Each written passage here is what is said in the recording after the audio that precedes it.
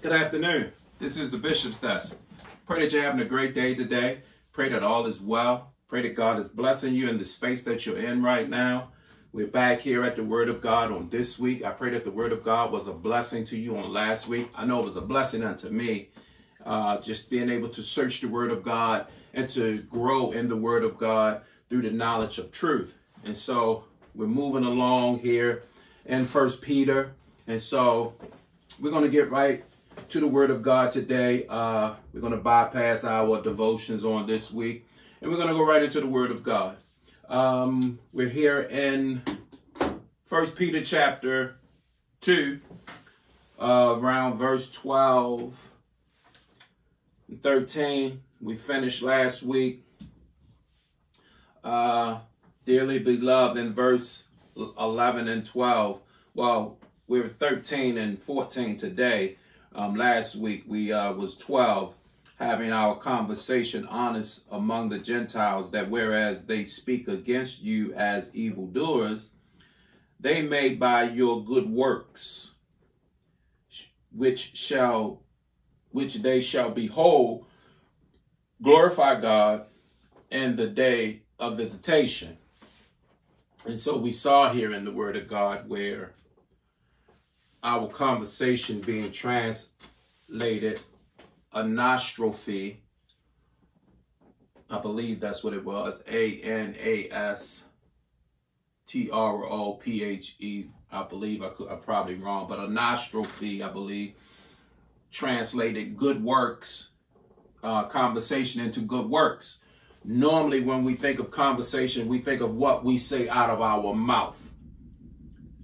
But you also can speak what you do is conversation. Your actions is conversations, and God gave that to me in my spirit on this week as I was traveling on all last week about your conversation, your actions is a conversation all by itself. You know the statement that they say, it's not what you say, it's what you do. So people are watching you. And so what they're watching the conversation of your life. So he says to let your conversation be honest. Let your actions be honest amongst the Gentiles. That whereas they speak against you, they're going to speak against you regardless. They're going to speak against you regardless. But you must continue to allow your conversation to remain honest. You must continue to allow your good works to be honest regardless. We're not controlled by what we do, by what people do. We're controlled by the Word of God. Amen? And so he said, let your conversation continue to be honest among the Gentiles. That by your good works will speak for you. What you do will speak for you. This is why conversation is translated into behavior, because your good works will speak for you. They will see. And when they see the good works, this word behold, see, glorify God. God will get the praise. God will get the praise in the day of visitation. And we saw the day of visitation could be the day that when Christ appeared, but it's also could be talking about the day in which God came into the unbeliever life and changed their life when he visited them based on your conduct, your conversation. It was your conduct, your conversation that remained honest in spite of the evil words or accusations or things that was done against you. Your conversation remained honest. So therefore, the Spirit of God visited them. They glorified God because they were not able to persuade your conversation. So when we learn in studying it, it was either or. It could be when Christ returned, or it could be the day when the Spirit fell upon the unbeliever. So then we go into verse 13. He says, well, we'll start today. Submit yourselves to every ordinance of man for the Lord's sake, whether it be to the king as supreme, or unto governors as unto them that are sent by him for the punishment of evildoers, and for the praise of them that do well. So he says, submit, be subject. He's talking about be subject. Christians are under command to obey human laws and civil rulers as long as they do not transgress the laws of God. So in other words, the laws that are in the land today, as believers, we are instructed to obey the laws that's in the land. The laws that's in the land today, that even though you may not agree with them all, these laws that are in the land today, God has permitted them. Some of the laws in the land today, we deem not to be fair to some group of people and favor other group of people. Regardless, God has permitted them all. And he tells us whether they're just or unjust. He just tells us to do what? Submit ourselves to the laws. In other words, obey the laws. Whether you agree with them or not, obey them. For the simple fact you're doing it for the Lord's sake. Because again, it goes back to anastrophe, your conduct, being honest. Because it's for the Lord's sake, because the moment someone can attach Christ to your life and you're not obeying the laws, they will begin to associate that with Christ, because we do know there's always naysayers that speak against the kingdom of God and speak against Christ because they don't want to submit to Christ being their Lord and their Savior. And so we know that the aha, I told you people are always there saying, aha, I told you. That's why I don't go to church. That's why I don't fool with those Christian people, because they're hypocrites. So this is why he's saying, do it for Christ's sake. This is for Christ's sake. We suffer for the sake of Christ, that Christ is not blasphemed, that Christ is not talked against. So we suffer for his sake, right? So he tells us to submit. So then let's go over to, let's see what Romans chapter 13 says. Romans chapter 13 about submission. Submitting yourselves to every ordinance. Ordinances is simple laws. That's what ordinances are. They are laws that was created by man. That's what ordinances are. Laws that was created by man. And then there are some ordinances, there are two church ordinances that was created by God. Communion and water baptism are the two church ordinances. Okay? But then there are many ordinances that has been created by man.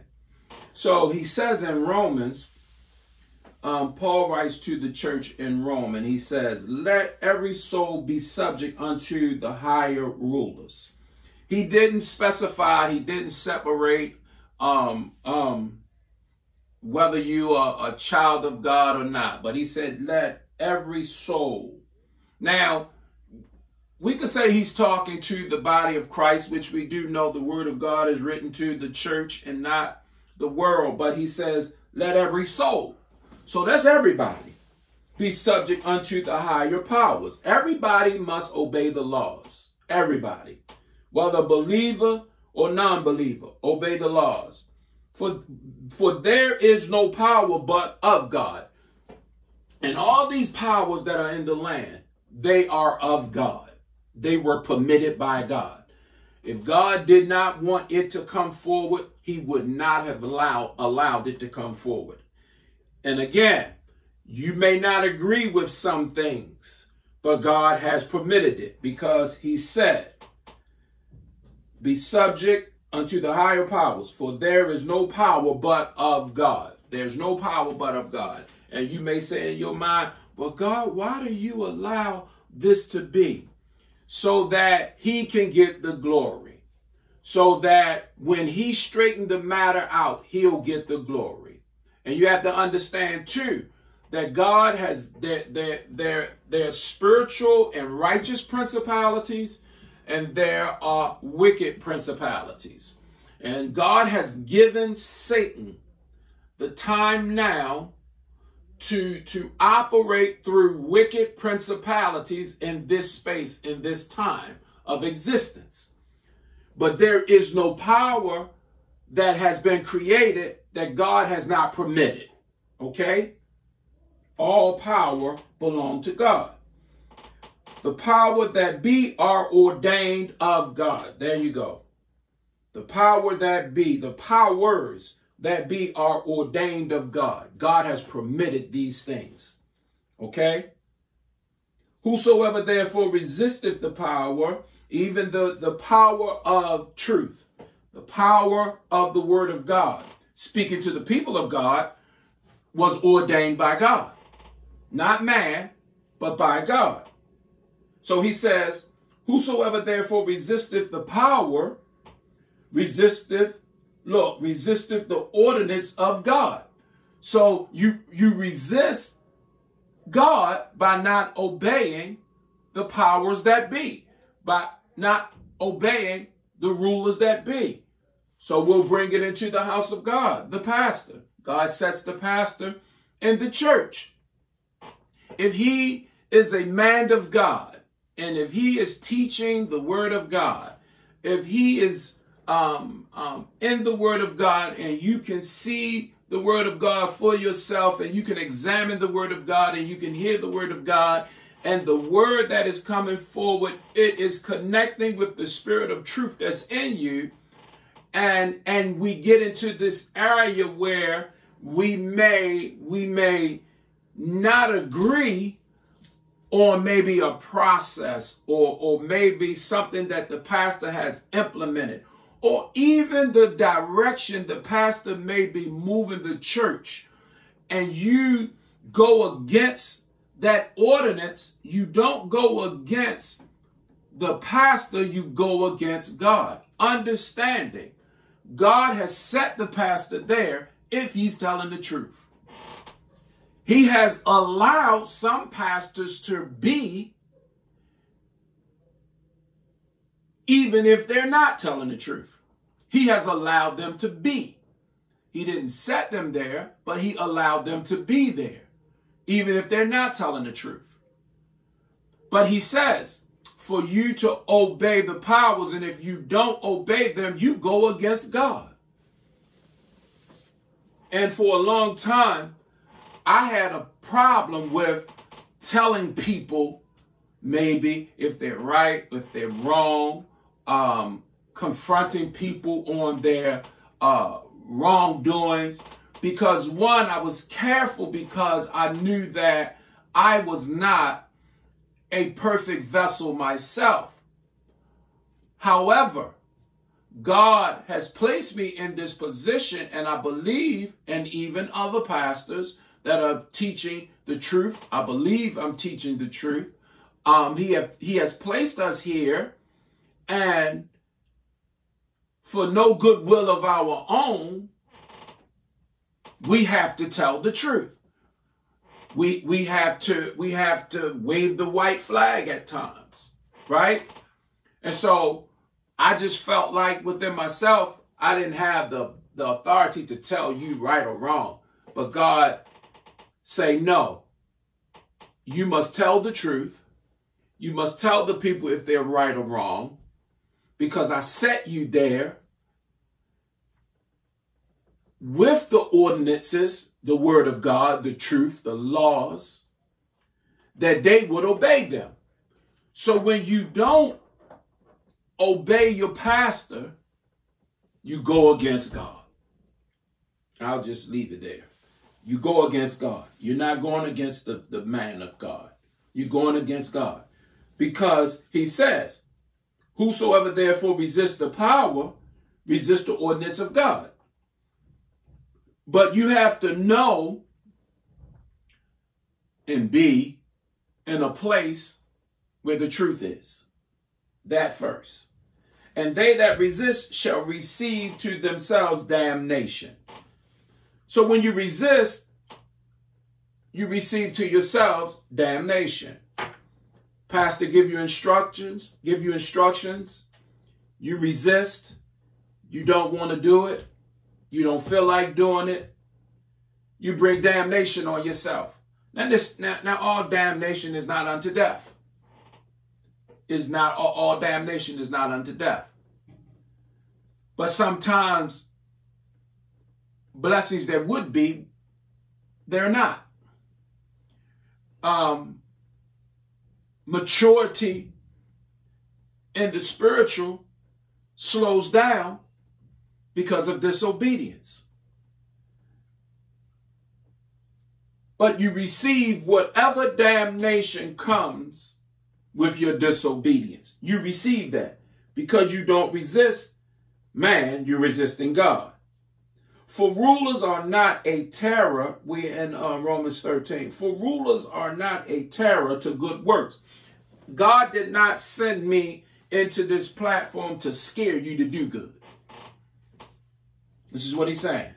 He did not send me in this space to scare you to do good, but to the evil. He sent me here to speak to the evil that is in us and the evil that exists, but not to scare you, into good works, because once God has entered into your life, good works, good conduct, anastrophe, good behavior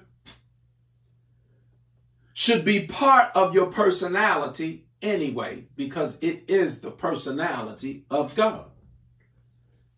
So it's no need now for me to be a terror unto you. It's no need for me to try to scare you, because doing good should be easier now because God is in you. God is with you. It is easier to accomplish the good with God with you than him without you. It's easier. So he says the rulers are not sent to a terror to scare you unto good works, but to the evil. The rulers were sent to them that are evil, to the evil that's in you, the evil spirits, the evil people. God sent us to terror that. Will thou then not be afraid of the power? So it's no need to be afraid of the power of God. Should we fear God? Absolutely, we should fear God. The Bible says we should fear God. We should fear the one that can destroy both the body and the soul. Right? That's what the scripture says. So we should fear God. But we shouldn't fear man. We shouldn't fear man. But we should fear God. And we should not, the Bible says,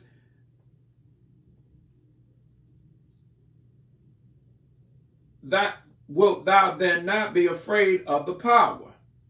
We ask a question. Wilt thou then not be afraid of the power? Do that which is good. If you're not doing good, then you should be afraid. Basically, is what he's saying here. Because if you're not being obedient to the power, to the ordinances of God that are coming through your pastor, you should be afraid. Why should you be afraid? Because you're reaping damnation on yourselves. But if you're doing good works, then there's no need to be afraid. If the Spirit of God is in you, the Spirit of God is going to drive you into doing good works automatically. So then there's no need to be afraid. Because why? You have submitted. Again, we go back to the beginning. This is about Christian submission. Because you have submitted unto the will and the process of God for the believer, you're going to be drawn automatically unto good works, good conversation in your life, because God is with you. So then he asked the question, will thou be afraid? Will thou be afraid of the power? There's no need to be afraid of the power. Why? Because he said, do that which is good. As long as you're doing that which is good, you won't reap damnation to yourself. So then for you who do good, there's no reason to be afraid of the power. But to you that consistently go against the ordinances of the power, the rulers that is giving the law of God, then you should be afraid because you reap damnation to yourself. And thou shalt have praise of the same. For he is the minister of God to thee for good. I am the minister of God to you for good. But if thou do that which is evil, but if thou disobey the man of God that has been sent to you for good, be afraid. For he beareth not the sword in vain. What is the sword? The word of God. He beareth not the sword in vain, for he is the minister of God, a revenger to execute wrath upon him that doeth evil. This is wrath now. For he is the minister of God for thee for good. But if thou do that which is evil, be afraid. For he beareth not the sword in vain. So when he bring forth the word of God and he teaching the word of God, it's not in vain. It wasn't a waste of his time. Because then at that point, when the minister brings forth the word of truth, the sword, and you disobedient and you go against the word that he's teaching to you, now God steps in because it's not in vain. For he is the minister of God, a revenger to execute wrath upon him that doeth evil. Now the wrath of God comes because of your disobedience, and you did not resist the evil through your conduct. You now reap damnation on yourself. It's really dangerous. It's really dangerous as a believer when God has called you and you don't follow the instructions of God. It's dangerous to deal with God that way. It is. It's very dangerous. So he tells you, submit yourselves to the ordinances of man for the Lord's sake. Because again, it's all for the Lord's sake. If the world, the unbeliever talks against Christ and speak down on Christ and his existence because of your doing, because of your conduct, then that's damnation that you reap on yourself. This is why he says, when we go back to Peter and we started in Peter 13 saying, submit ourselves to the ordinances for the Lord's sake. We don't want to be the reason why the world, the evildoers, talk against the kingdom of God because of what we do. Because now you reap a greater condemnation on yourself because you have become the stumbling block and you have become the reason why they're talking against the kingdom of God. or even the man of God. I often promote in my personal life not having a whole bunch of group conversation. Because when people begin to talk, right, when people get hurt and people begin to talk, they begin to talk and say things out of a hurt space. And sometimes they talk against people out of a hurt space. And then if it's the ruler that, or the king, or the man of God that God sent, and they talk against him in that space, they reap damnation on themselves. So it's just good just to do good works, right?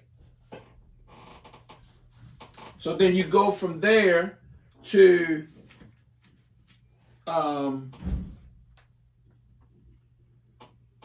let's go to Titus. Is that Titus? Yeah. Let's go to Titus chapter 3. Titus chapter 3.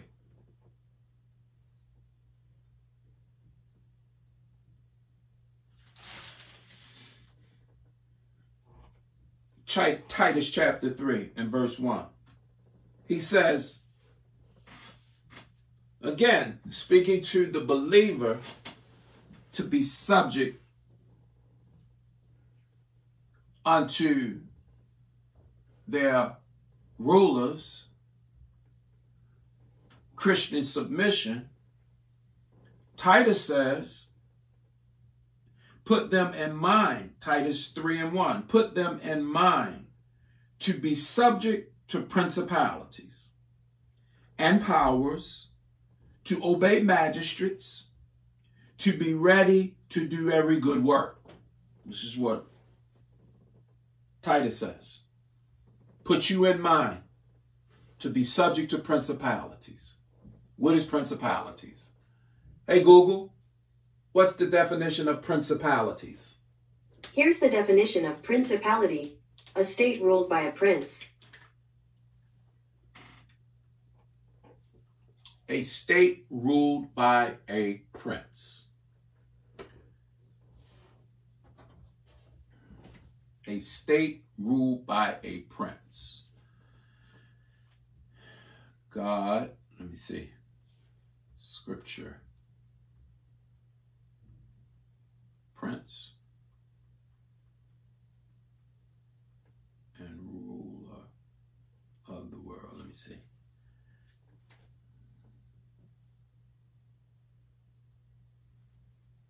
I'm looking for Satan.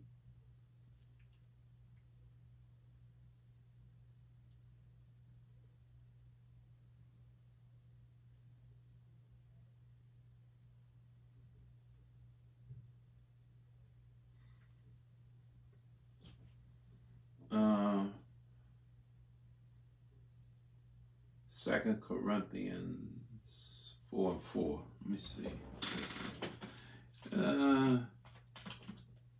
Second Corinthians 4. I know that's ain't it. Okay. In whom, 2 Corinthians 4:4. Well, verse 3. But if our gospel be hid, it is hid to them that are lost, in whom the God of this world, have blinded the minds of them which believe not, lest the light of the glorious gospel of Christ, who is the image of God, should shine unto them. For we preach not of ourselves, but Christ Jesus the Lord, and ourselves your servants for Jesus' sake. For God, who commanded the light to shine out of darkness, have shined in our hearts to give light of the knowledge of the glory of God in the face of Jesus Christ.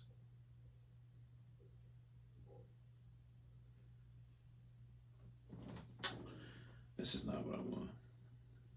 Refer to as the prince and ruler of this world, now the judge of the world now.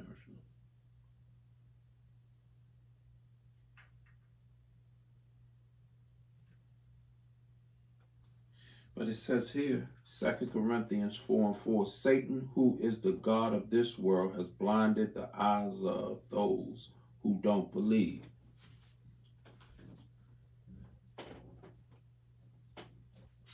It's not saying that verbatim here.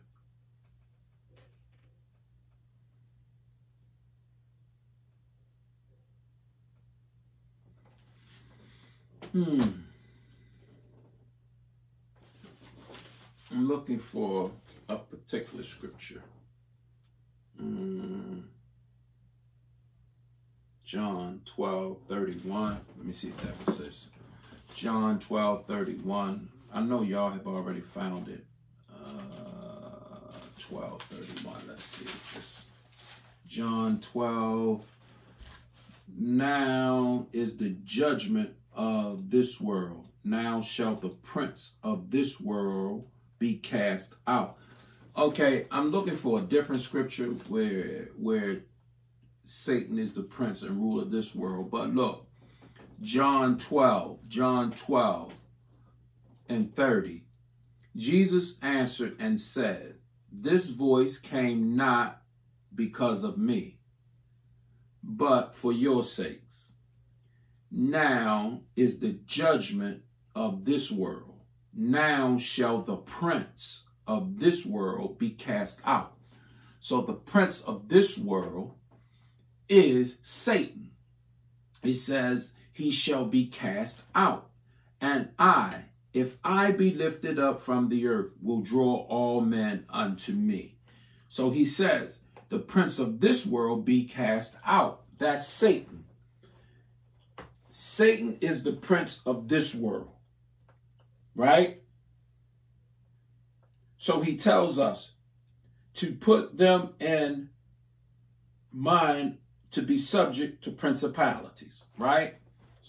I was making the point that there's two different principalities. There's a wicked principality and there's a righteous principality. Hey, Google, what's the definition of principality? Here's the definition of principality. A state ruled by a prince. A state ruled by a prince.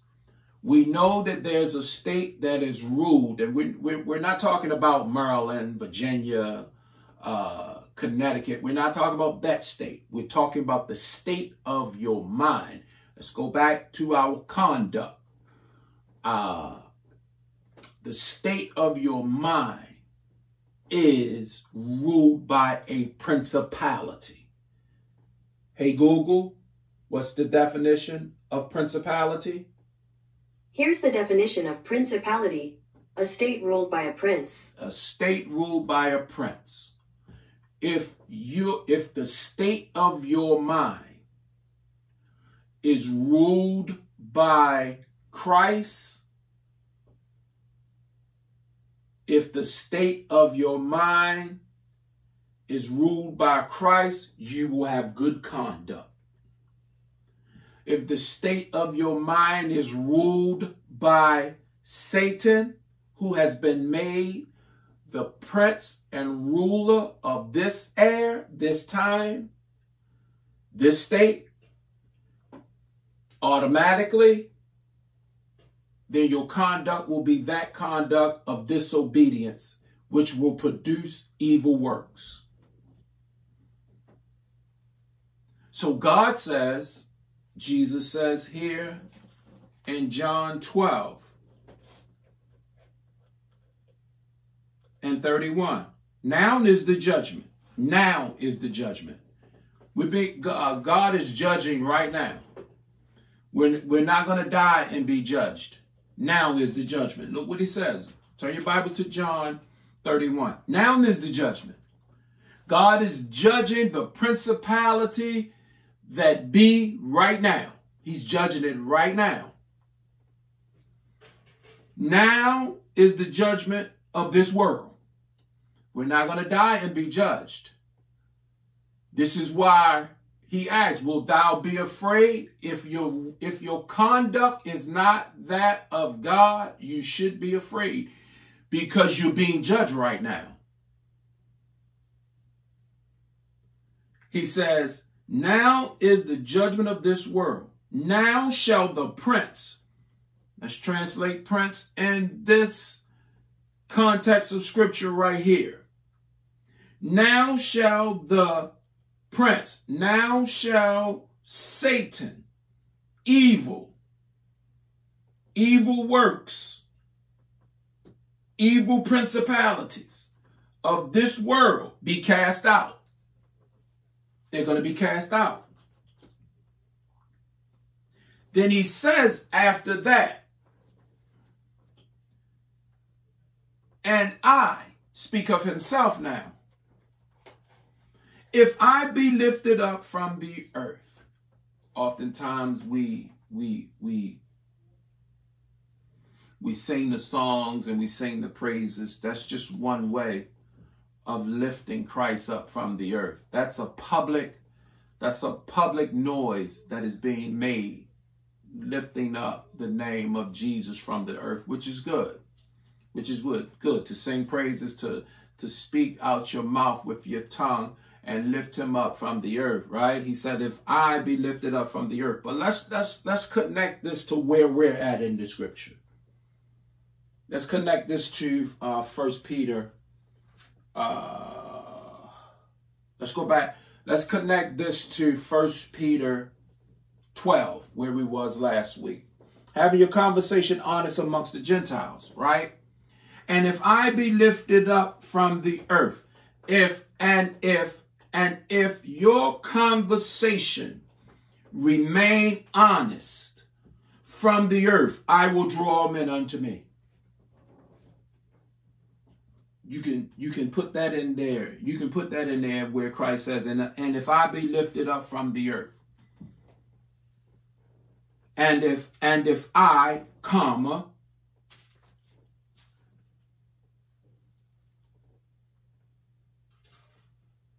have your conversation be honest amongst the Gentiles.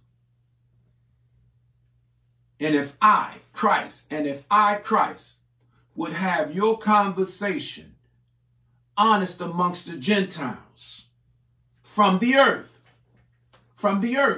if your conversation will be honest in the earth, he says, because when your conversation is being honest and you'll be obedient to every ordinance, because there is no power that is not of God, and you're being obedient for the Lord's sake, you are lifting up Jesus from the earth. And when you do that, will draw all men unto me. He then, through your obedience, your anastrophe, your honest conduct, because again, they're watching you. They're watching you.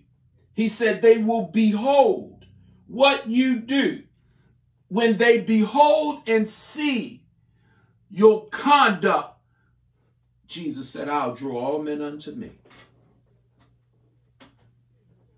Thank you, Holy Ghost. So this is why we go back to Titus. Titus says, because Jesus desired the honest conduct out of the believer, the obedience out of the believer, because this is what Jesus desired, because he also desires to draw men unto him. He says, put them in mind to be subject to the principalities and powers. Not only to be subject to them. Hey, Google, what's the definition of subject? Here's the definition of subject. A person or thing that is being discussed, described, or dealt with. A person or thing that is being described or dealt with. Subject. So he tells us to put them in mind to be subject. Put them in mind as the word of God is being described to them. Tell them to be subject unto it. Pay attention to the principalities and powers.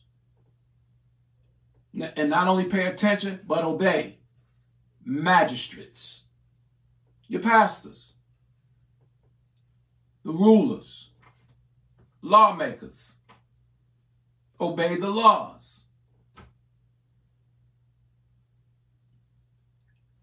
And after that, to be ready to every good work. Be ready to every good work.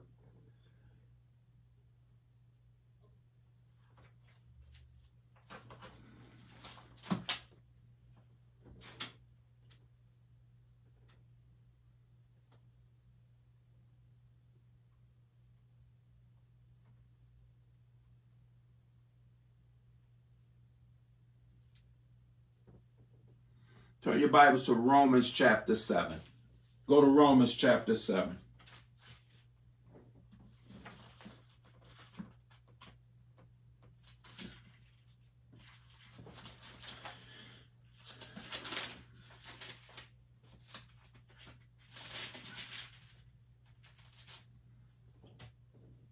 Romans chapter 7.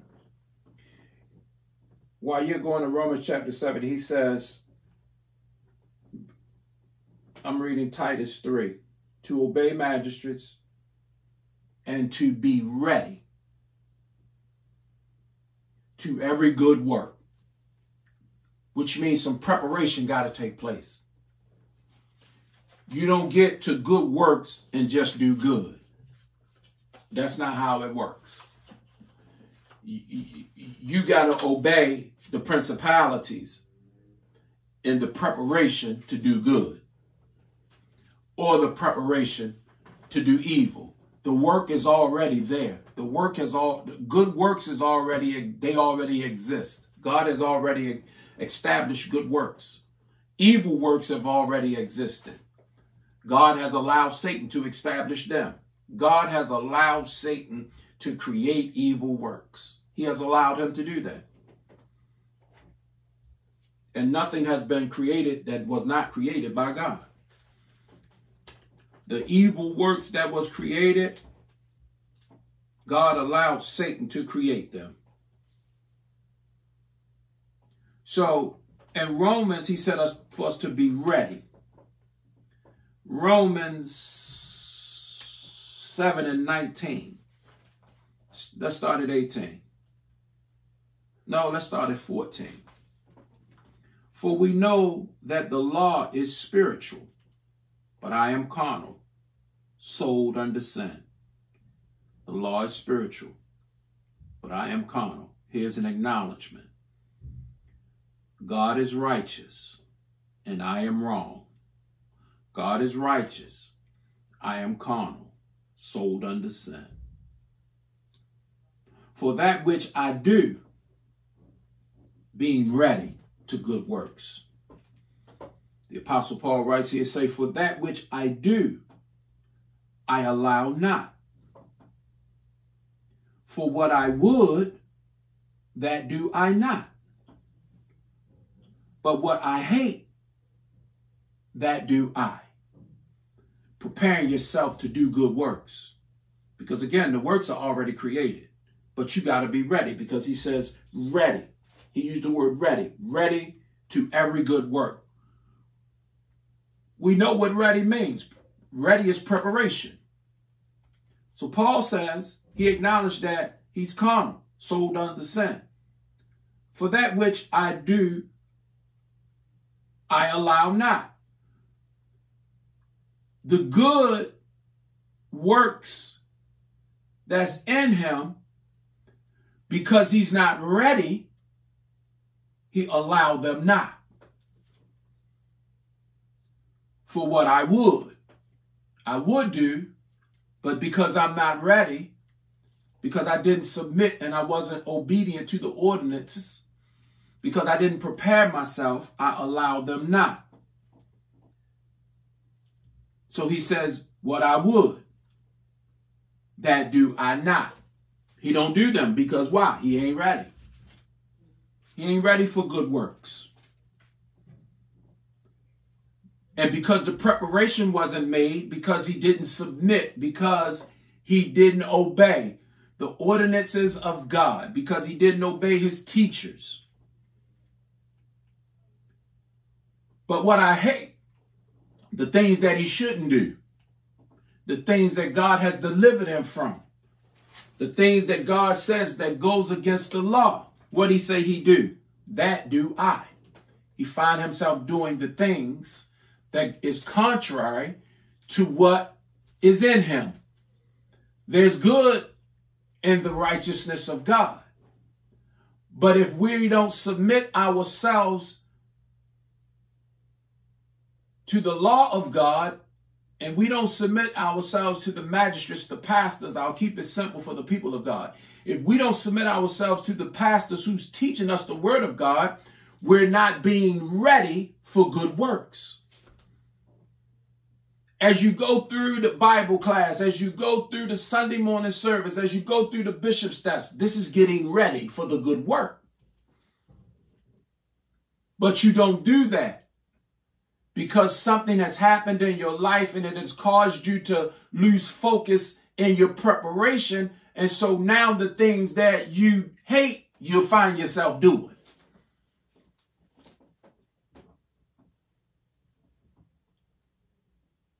If then I do that which I would not, now he found himself doing the things that he shouldn't do. I consent unto the law that it is good. If then I do that which I would not, if then I do that which I would not, I consent unto the law that it is good.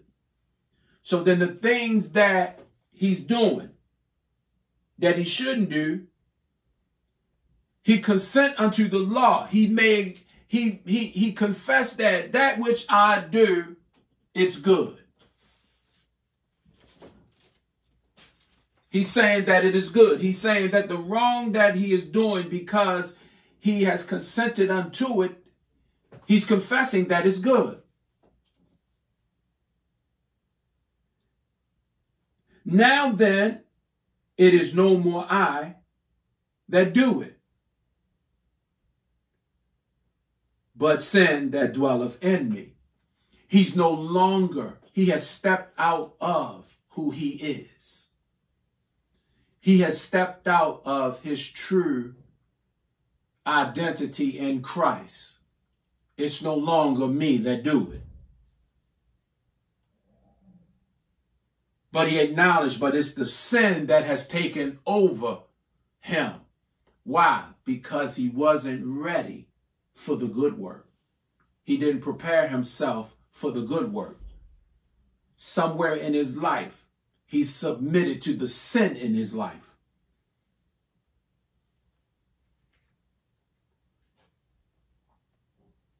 For I know that in me, he acknowledges, that is, he put in parentheses here, that is in my flesh. He's talking about his flesh. He's making a declaration here that he is both spiritual and physical. Because when he's talking about me, he's talking about him. He's talking about the true him, who he is in Christ. But then he make a distinct separation of the natural man when he says, that is in my flesh, dwelleth no good thing. ETH is always there. There's two parts of myself I'm dealing with. There's the true me who is born in Christ, who has been renewed, the new man in me that is Christ. But I still exist in my existence, who was created by God, but is under the law of sin for the eternal, because no flesh will see God. He says, that is in my flesh dwelleth no good things. For to will is present with me. Good is always present with me. It's always. But how to perform that which is good, I find not. He's taking some personal accountability here.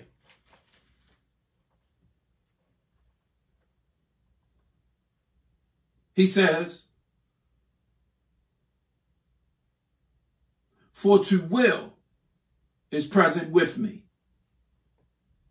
But how to perform that, which is good, I find not. For the good that I would, I do not. The good that is present in him, he don't follow that. He don't do it. But the evil which I would not, that I do. This goes back to submission, where we began. Submit yourselves to every ordinance of man for the Lord's sake, whether it be good to the king as supreme. Had Paul submitted to the good in him, he would have been submitting unto the ordinances of God for the Lord's sake. But he says he didn't.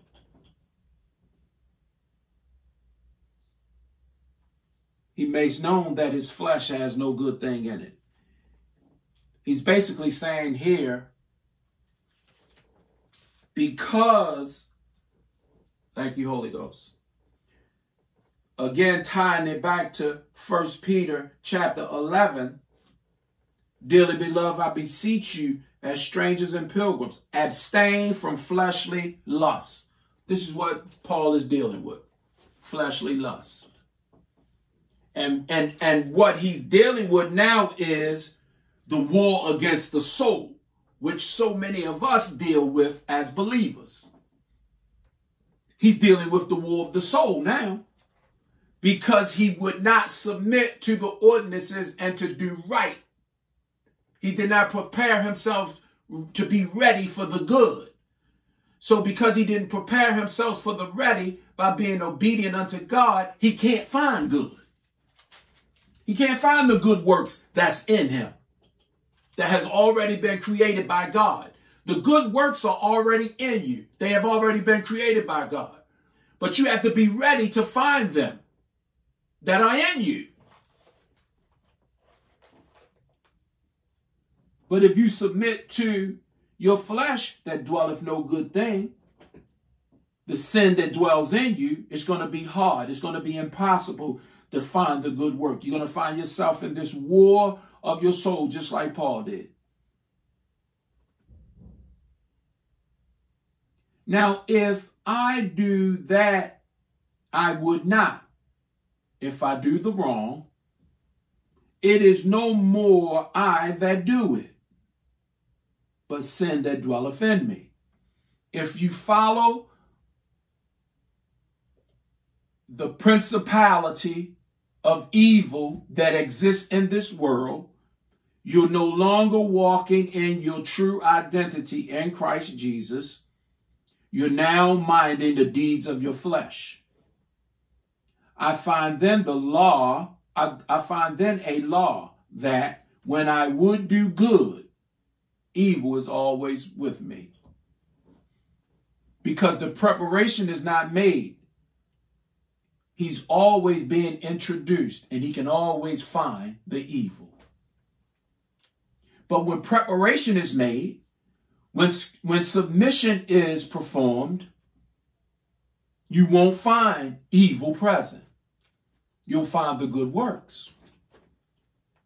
For I delight in the law of God after the inward man. So then he's found himself, for I delight in the law of God after the inward man. But while he's doing that, but I see another law in my members, warring against the law of my mind and bringing me into captivity to the law of sin, which is in my members. He see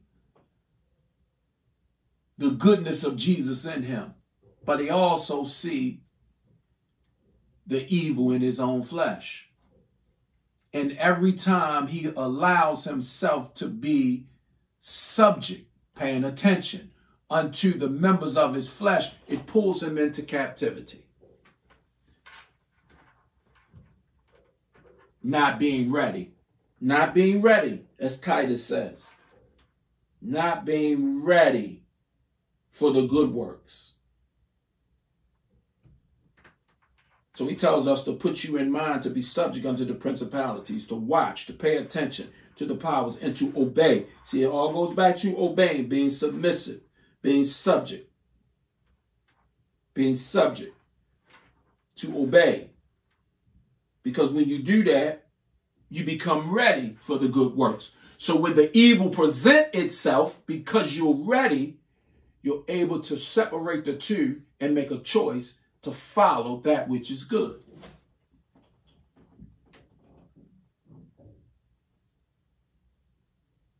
He warned against the law of his mind and bringing him into captivity to the law of sin, which is in his members. O wretched man that I am, who shall deliver me from the body of this death? I thank God through Jesus Christ, our Lord. So then, with the mind, I myself serve the law of God, but with the flesh, the law of sin. So you have to be wise here to be able to separate. He clearly says this. He said, I thank God through Jesus Christ, our Lord. So look what he says. So then with the mind, I myself serve the law of God. Okay. So with my heart, if I'm obedient unto God, I serve him. But if I mind the deeds of my flesh, then I serve sin. So then I won't serve my flesh, I'll serve my mind. Because my mind has been renewed in God through Christ Jesus. So I understand now that I'm two-part. If I follow my mind, I'm following God because God has changed my mind. But if I follow my flesh, I'm following the law of sin, which is unto death. So I make a choice to follow the law of my mind where God is. And in doing that, it makes me ready unto good works. Yeah.